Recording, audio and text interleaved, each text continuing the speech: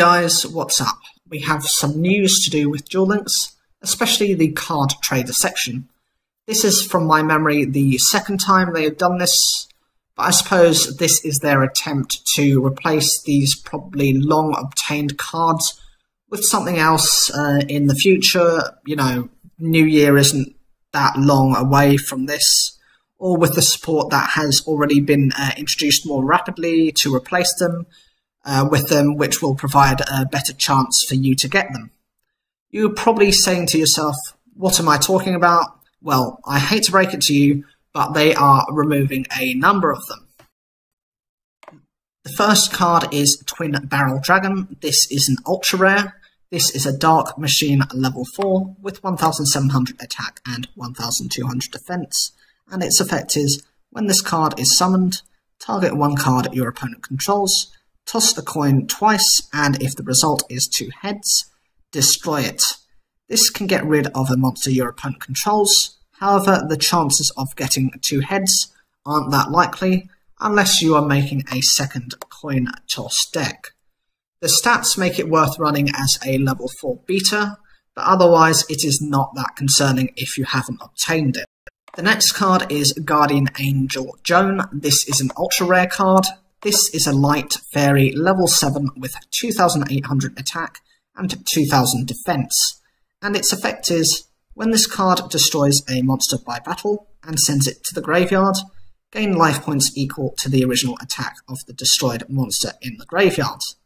The life point boost is a nice boost anyway, but it's very strong by itself and is worth getting before it. The next card is Swarm of Locusts. This is an ultra rare. This is a Dark Insect level 3 with 1000 attack and 500 defense, and its effect is, once per turn you can change this card to face down defense position. When this card is flip summoned, target one spell or trap card your opponent controls, destroy that target. This card can get rid of a back row card, however it takes a turn in order to use it, and it is not strong enough to survive on its own. It's not necessary within your deck. The next card is Gravity Behemoth. This is a secret rare. This is a Dark Beast level 6 with 2300 attack and 2000 defense, and its effect is, if it is not the first turn of the duel and there are no cards on the field, you can normal summon this card without tributing. You can destroy all field spell cards on the field. This card cannot attack the turn you activate this effect.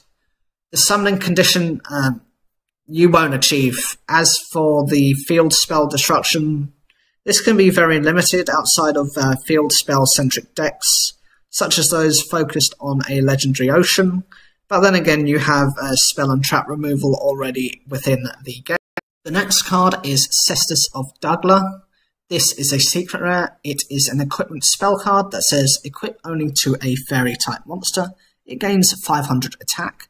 If it inflicts battle damage to your opponent, gain life points equal to the damage inflicted. This is a life point boosting card, which is useful in long duels. This is a secret rare. It is a normal spell card that says, return one spell or trap card your opponent controls to the hand. This card's activation and effect cannot be negated. This returns a back row card without your opponent being able to do anything about it. Useful if you want to push your game, but it's not the end of the world if you don't get it. The next card is Polymerization. This is a secret rare. It is a normal spell card that says, fusion summon one fusion monster from your extra deck, using monsters from your hand or field as fusion materials. This is your go-to fusion card, but you can get this easily within the hero structure deck. It's not a problem to get. Next card is Dragon's Gunfire. This is a secret rare. It is a normal spell card that says, if you control a dragon type monster, activate one of these effects. Inflict 800 damage to your opponent, or target one monster with 800 or less defense. Destroy that target. This can sometimes be enough to finish off your opponent, or to defeat one of their stronger monsters, as they might have something that has low defense. The next card is Life Force Harmonizer. This is a Wind Psychic level 2 with 800 attack and 400 defense, and its effect is when your opponent activates a card's effect that inflicts damage, you can discard this card to negate its activation and destroy it. This does not do much. The only time I have ever had to deal with this card was when facing the Psychic deck with Elemental Hero Lady Heat, who would get destroyed at the end phase for activating her effect, which is not optional. Next card is Burning Beast. This is a Fire Pyro Union level 4 with 1500 attack and 1000 defense, and its effect is once per turn during your main phase, if you control this monster on the field, you can equip it to your Freezing Beast as an equipment spell card, or unequip the Union equipment and special summon this card in face-up attack position. While equipped to a monster by this card's effect, each time the equipped monster inflicts battle damage to your opponent, destroy one face-up spell or trap card on the field. One monster can only be equipped with one Union monster at a time. If the equipped monster is destroyed as a result of battle, destroy this card instead. This card is paired with a Freezing Beast as a Union and can get rid of a face-up back row card. Not that useful, you should probably have all you need of these. The next card is Freezing Beast. This is a Water Aqua Union level 4 with 1500 attack and 1000 defense, and its effect is once per turn during your main phase, if you control this monster on the field, you can equip it to your Burning Beast as an equipment spell card, or unequip the Union equipment and special summon this card in face-up attack position. While equipped to a monster by this card's effect, each time the equipped monster inflicts battle damage to your opponent, destroy one face-down spell or trap card on the field. One monster can only be equipped with one Union monster at a time. If the equipped monster is destroyed as a result of battle, destroy this card instead. This card does the opposite of Burning Beast. Rather than destroying a face-up card, it destroys a set back row, which is better, especially if they cannot be triggered in response to this effect. The next card is Blackland Fire Dragon. This is a Dark Dragon at level 4 with 1500 attack and 800 defense. It is a normal monster. It was shown in the anime once in, I think, episode 1 when Yugi was facing Joey in a, in a normal duel without any of these futuristic animations. It was just playing the card game as normal. And Yugi used this card, summoned this card to wipe out Joey's monsters.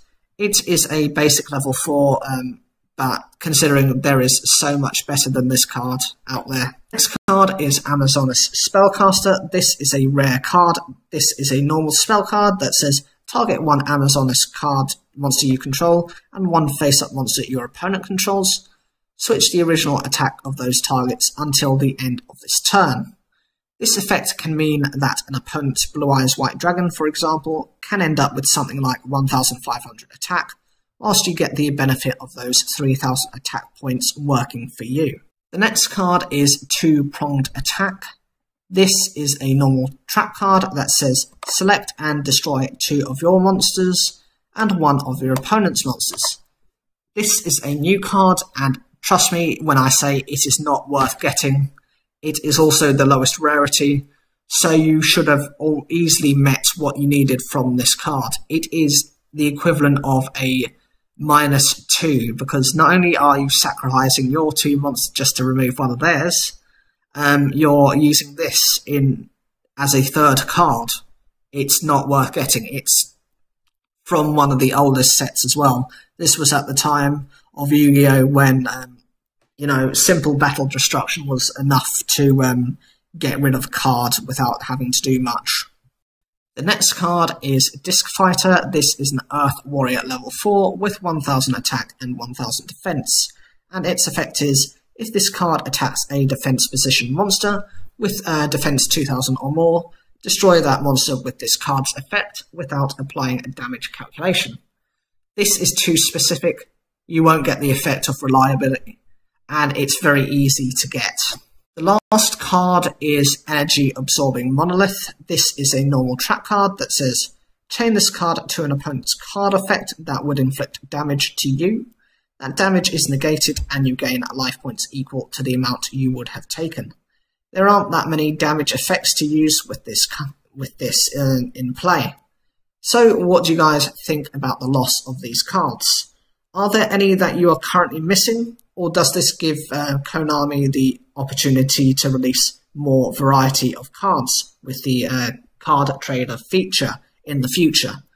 Remember, you have until December 7th to get the old versions if you are missing any. Leave your comments down below, like the video if you enjoyed it, subscribe, click the bell for notifications, and as always, thank you for taking the time to watch this video.